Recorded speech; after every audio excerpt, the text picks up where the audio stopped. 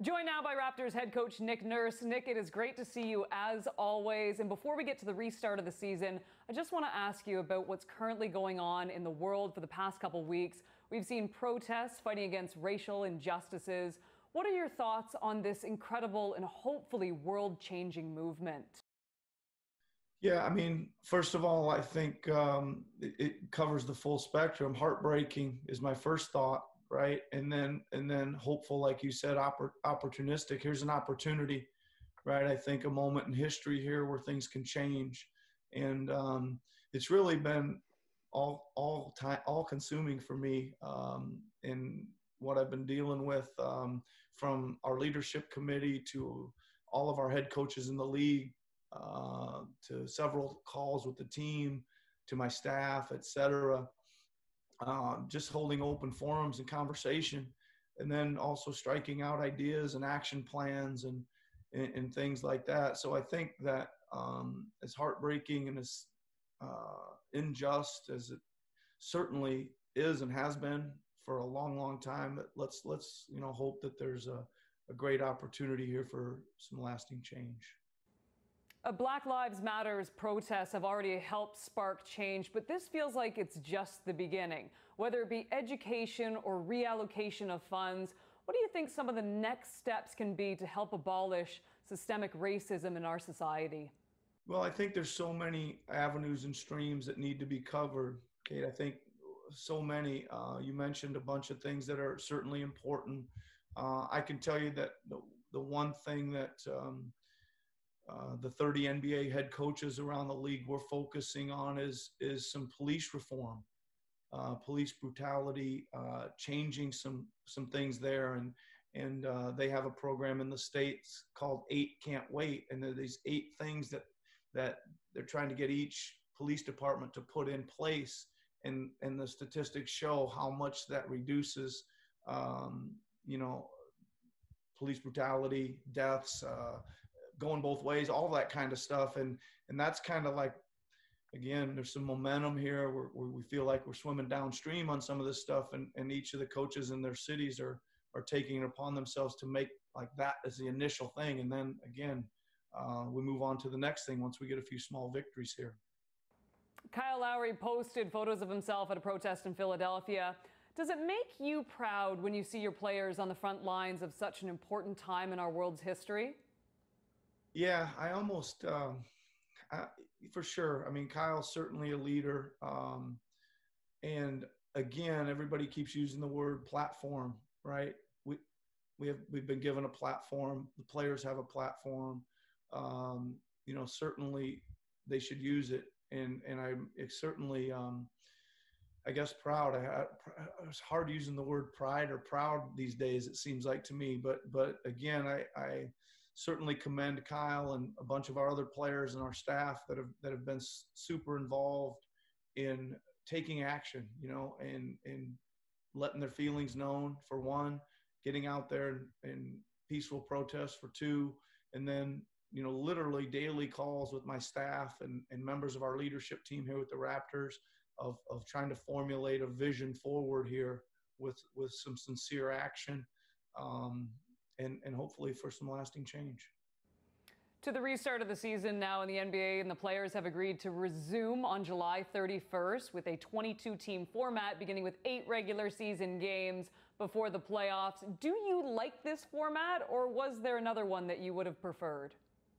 You know what, Kay, I think there was lots of proposals on the table.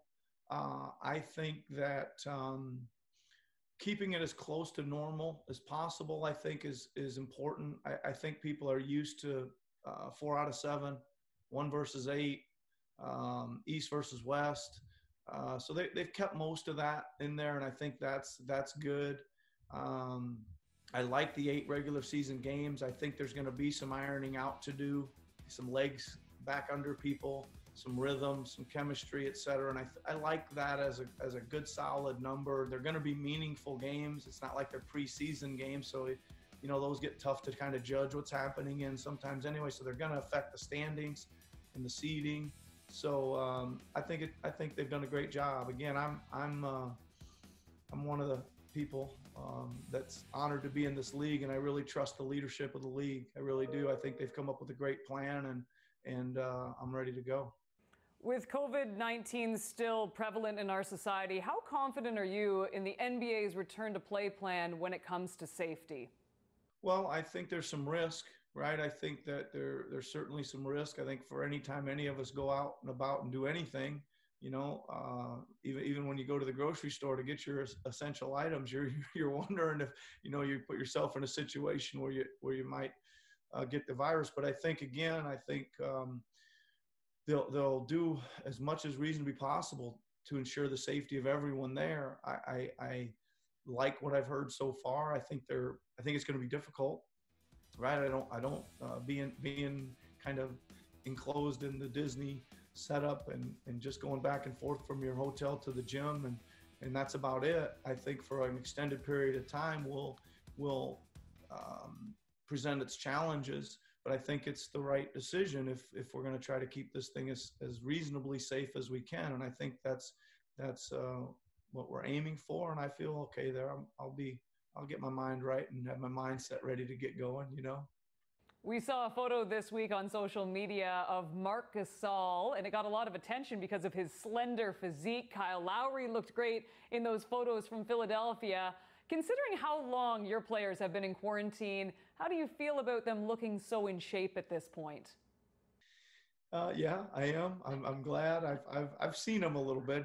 Didn't shock me as much as it maybe everybody else. So I've seen them a little bit on some Zoom calls, but those two guys are like I don't worry about those guys too much, right? They're veterans that are at the highest level of the league in form of IQ and preparedness and readiness and knowing themselves, right? They know kind of where they need to be and where they want to go. And I think everything will be good.